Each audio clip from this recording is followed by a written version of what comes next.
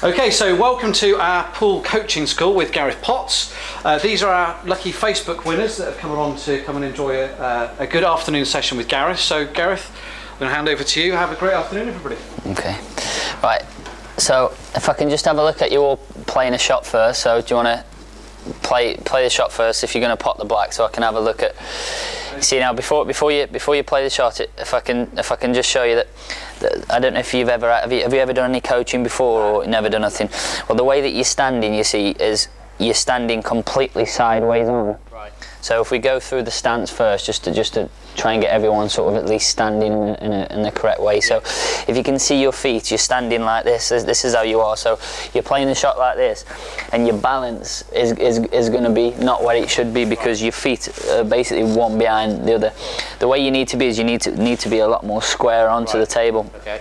So it should be a little bit easier because you're left-handed. So the way to do it is, if your lead leg, which is going to be your left leg, that leg should be locked when you play the shot. So your knee, you do that. Your knee obviously locks back in.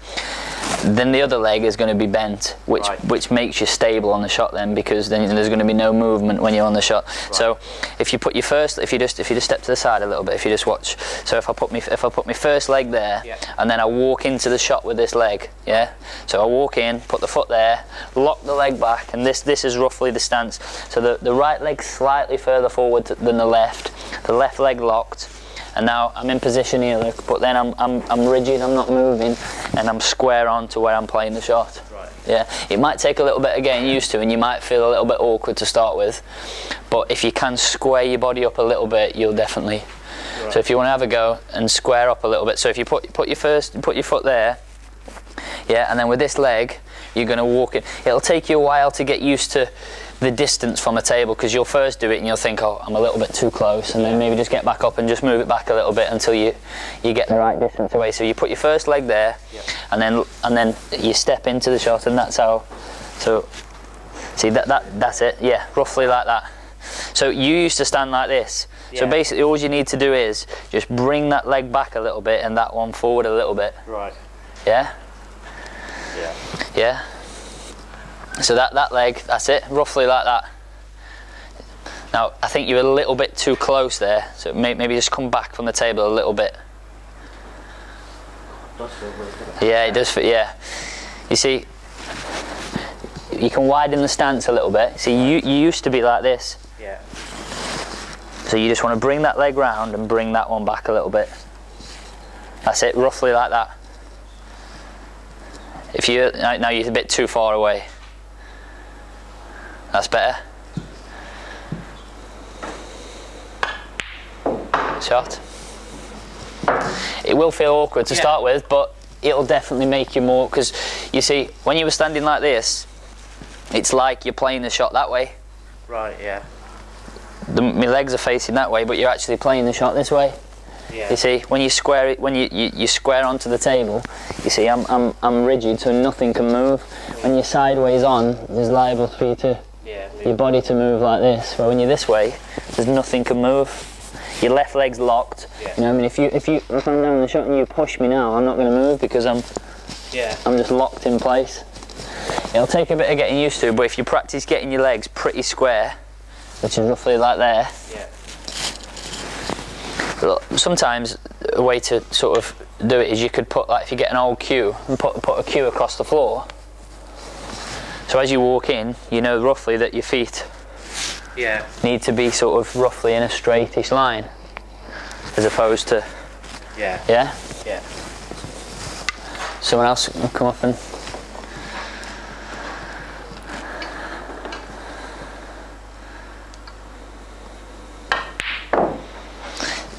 See, you're a little bit not quite.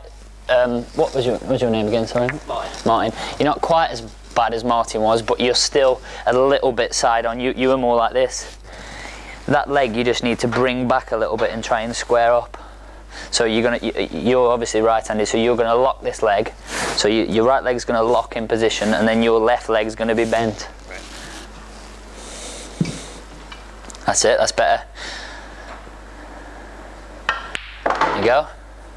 See, you're a lot straighter on, and It'll feel better being like that. It'll take a little bit of practice just to pull your leg back a little bit, but because you're locked in place, you looked a lot more compact. One thing I did notice as well with you, which we'll go through afterwards, is, I don't know if you know, but as you're queuing up, your cue's not touching your chest. Right. Do you know that you do that? No. Yeah, your cue, there's a gap between your cue. If you see when I cue up here, my cue is touching the chest, which sort of helps to guide it in a straight line up and down. Your cue, there was a gap. So basically your cue can go anywhere. Right. If you get back down, I'll show you. See, look, there's a gap there. Yeah. You need to pinch that tighter into your chest there, look.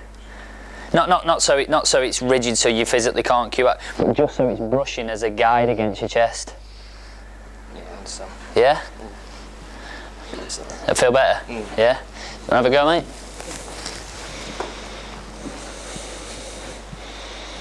Right, hold on, mate. Now, both of your legs are bent and you're a little bit sideways on. Yeah? So you've got both legs like this and you're sideways on. If you get back down, don't hit the ball, but because look how rigid you are, if I move you, look, see this is what can happen when you're on, where if that leg's locked like this and you touch me, I can't go anywhere. So what you need to do first is this leg, you need to push your knee back so this leg locks. Try and straighten that foot up a little bit so the foot is pointing towards the shot, yeah? And then that leg, have it a little bit further forward, this one, but bent, that's it. So that one's locked and that one's bent. That's much better, that's perfect. Perfect. It'll take a bit of getting used to be like that, but you just have to keep practicing. And like I say, if you can even just put a marker down on the floor, just until you, when you first get down, you'll think, oh, that feels awkward, or I don't feel quite right there, or I feel like you almost feel like you're not in place, but you need to keep practicing until you naturally get down. Let me just see you get down again. That's it, as much. See, you've gone a little bit too extreme there because look, that foot now is behind this foot. You just need to pull that one forward or that one back. That's it, roughly like that. And your hand, you know that obviously as you're queuing up, you're queuing up as though you're bridging over a ball all the time. Yeah. You need to put this, that's it. You need to get your hand flat on the table because you're like this, your hand can move.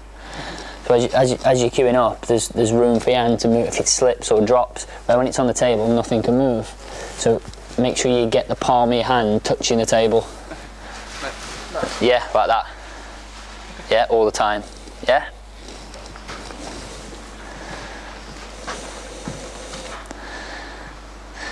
See, you're the same.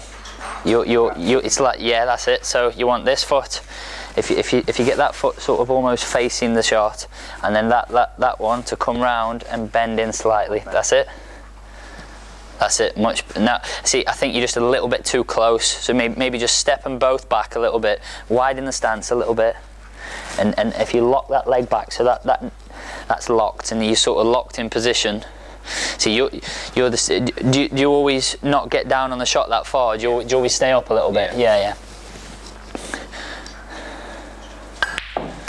See, the reason what happened there is you're similar to how he was your cue's not touching, it's out.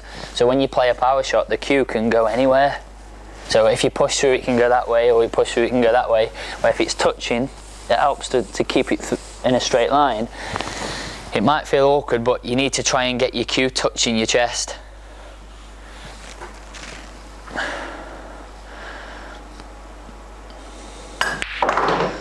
It's better. So it's more compact, especially when you're hitting it hard, because your cue's, your chest is a guide. So when you pull it back against your chest and push it through against your chest. If it's there, your arm's just basically like a loose pendulum, so it can go side to side or backwards and forwards. If you keep it tucked in,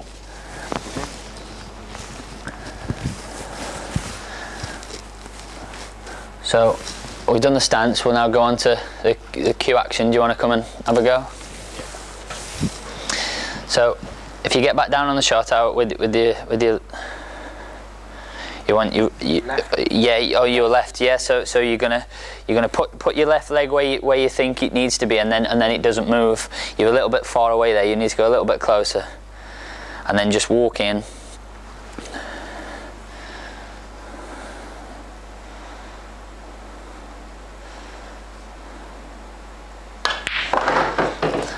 That was good actually. Your hand was quite a long way away from the white. I don't know if you realise, but your hand was here, and you see how much cue you've got left over from your thumb to the cue ball. You need to try and get your hand a little bit closer, and then what needs to happen with the cue action is, as you cue up to the ball, there's got to be a pause somewhere. So you either pause when the cue gets to the ball, or you pause at the top of the backswing. Right. Or you can do both, but either way, that's where the timing comes. So to screw the ball back, it's not how hard you hit it, it's about the timing. It's like, you know, you see them playing golf, you know, they don't run at the ball 100 miles, and it's not how hard they pull the club back, it's what happens. And it's the same with this, it's not how hard you pull the cue back, it's what happens from there to there. So there needs to be a pause. So if I was cueing up at this, I would pause both. So leg locked, cues touching the chest, yeah. Pause, top of the backswing, pause. That gets a reaction on the white. Yeah?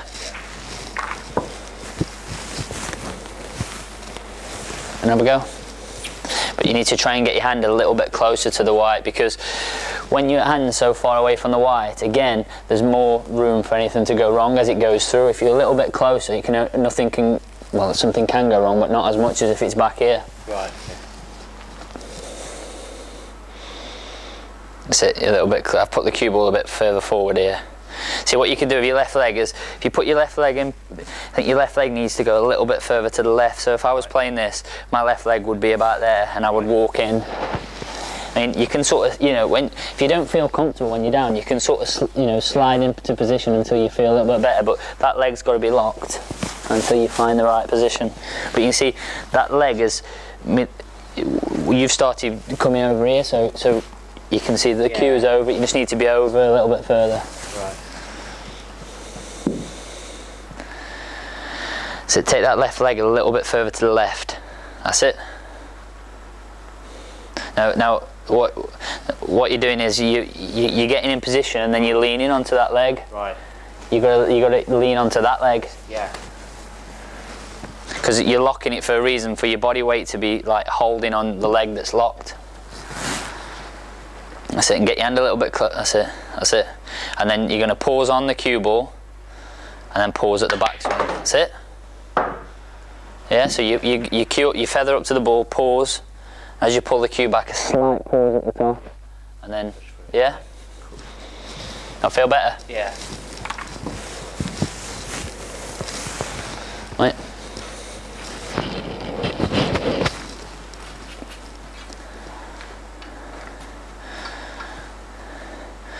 So you can see it's just, you got to just get that cue just so it's brushing against your chest there. I can see there's a slight gap.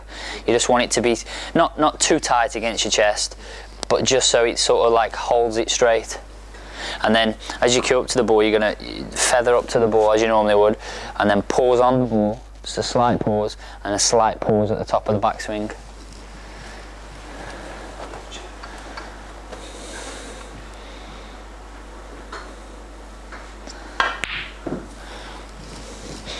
See, it was all just a little bit sort of like mechanical. It was like, just loosen up a little bit with it, and just listen through.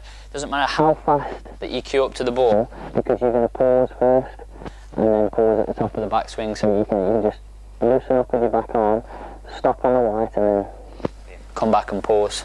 But with you, it's just your stance is pretty good. You know, everything looks pretty sort of as it should be with you. But as you're cueing up, you keep leaving a gap. You just make sure that you pull the cue in a little bit to your chest, and you don't want it. And I think the reason why it looked a little bit like your cue action looked like as though your cue was a bit sticky. It was like, and I think that's because you're perhaps pressing it a bit too tight now. It needs to be on your chest, but only sort of as a guide.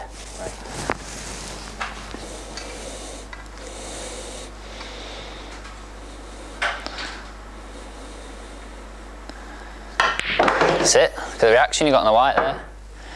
That's just because from the pause, the spin on the cue ball comes from pausing at the top or pausing onto the ball. Yeah. Have a go, mate. So check out what happens next in part 2. For more coaching videos from Gareth Potts, pleise visit homeleisuredirect.com/TV.